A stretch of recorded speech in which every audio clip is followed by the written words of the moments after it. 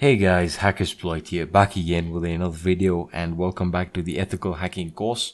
And I just want to show you guys a little quick tip here. So quite a few of you guys have actually told me in the comment section in my previous video regarding using proxy chains that it gets really complicated and that you have to install the Tor service and whatnot.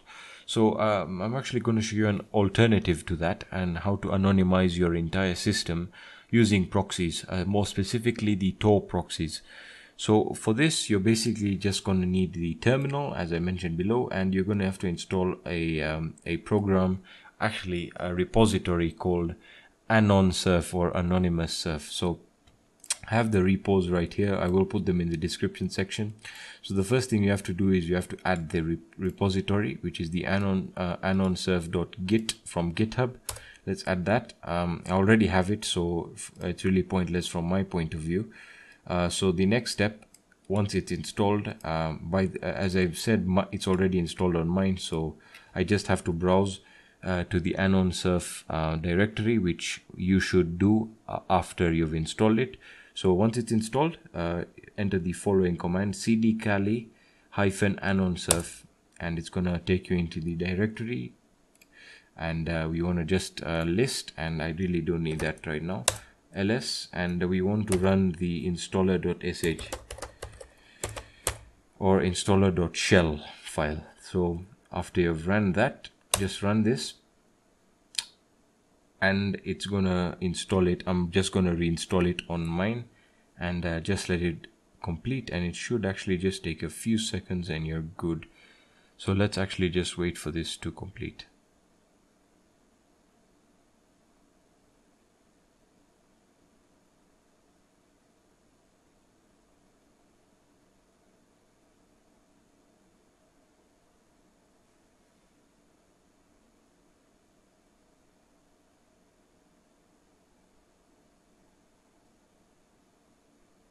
Alrighty, so once it's actually finished installing, which I had to do on mine, I'm gonna clear the terminal. And what you want to do is I'm just gonna go back into my home directory. I'm gonna clear that again. You really don't need to do that. So basically, I'm just gonna anonsurf. Basically, we've installed the repositories and we're basically ready to use it. So anonsurf, and I'm just going to use the help command just to basically show you guys how simple it is. So basically, to start it, you have the start, stop, restart, change, and the status, whether it's running. So we have the start, so start system-wide anonymous tunneling under the Tor proxy. So basically, it's very similar to proxy chains, as I demonstrated in the proxy chains video, which will be linked in the description and at the end of this video. So basically what this means is it's going to anonymize your entire system with the Tor proxies, and by restarting it, you just basically get a new identity, as you guys are pretty much, I think you understand that with Tor, every time you can basically change your identities, and what that means, it'll change the IP and therefore change your identities.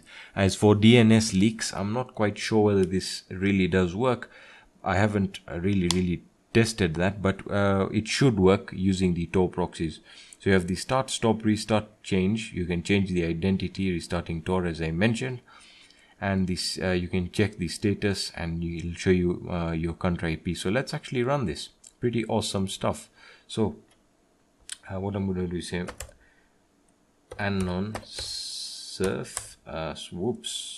anonsurf, and we're going to say start, and it's going to start. All right. Once it's started, what we're going to do is we're going to say anonsurf status. All right, and it's actually running. So let's close this terminal because that's started a process, and we're going to just check the stuff right now. Anonsurf help, and let's check what our current IP address is. So my IP, it's taking a few seconds to load it. So there we are, it's given us an IP. We can't really actually tell what IP or what country this belongs to, but we can check that right now. So in the same process, I'm going to also check for the DNS leaks. So let me just check for DNS leaks, and I'm going to use DuckDuckGo. Let's see how fast it'll actually load it. As I mentioned, sometimes the proxies, the Tor proxies will be kind of slow, as you guys are already used to when using the deep web, but here we are. Check for DNS leaks. Let's open that up. And there we are. So it's saying from Oslo, Norway. That's the IP address. We then have let's check for some actual DNS leaks, and let's see if that actually worked to differentiate the IP from the DNS to change that. So this is basically going to provide us almost 100% anonymity, as long as you stick to as long as you just keep on restarting the service. So let's see how long this takes. It shouldn't take all that long.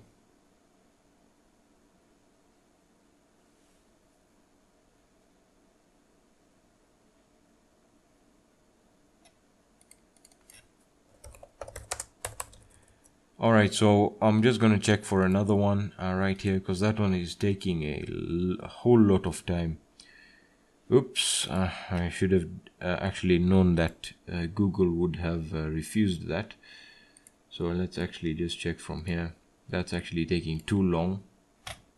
So let's start. Let's see how fast this site actually takes to calculate the results. So the IP belongs to Norway, Oslo, Norway in particular. And basically that's how you can actually do it. For the other services, you have I2P, which is really not important right now. It's quite an outdated method. But basically we can actually just change the identity. So anonsurf change, which will basically, change,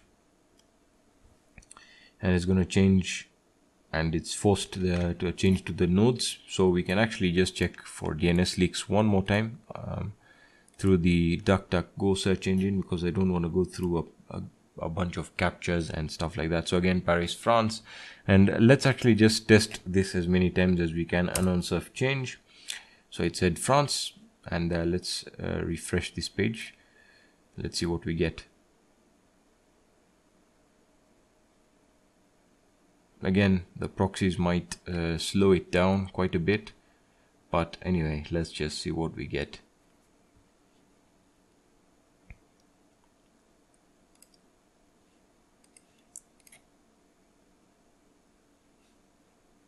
It's taking quite a bit of time on this one. Let's just restart the process. Anonsurf change. Let's get another one. Let's see what we get. Another identity. Let's restart the site again,